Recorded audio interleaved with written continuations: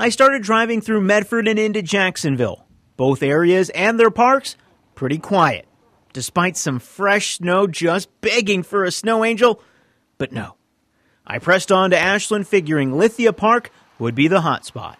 Finally, after driving around, I find some evidence of somebody having some fun in the snow. They're no longer here, but you can see the tracks of them sliding down this snowy hillside.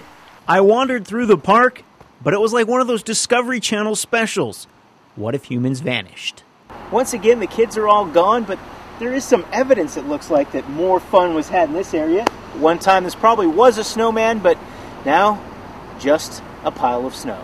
But then I heard a faint sound of laughter. And finally, it took some visiting Californians to show what a snowball fight is all about. It's just cool. It feels like winter, like, Christmas, like out of those movies. Snow, snow, snow, snow. But wait a second. It's practically March. That's probably why anyone who's seen snow before is over it. But not these young ladies from San Francisco. I've never seen snow before. It's really cool. I thought it was going to be like just wake up in the morning and all the snow is gone like it usually is with light snow, but I'm really happy that it kept snowing. The snow didn't last long, though. The opportunity melted away at most parks by early afternoon.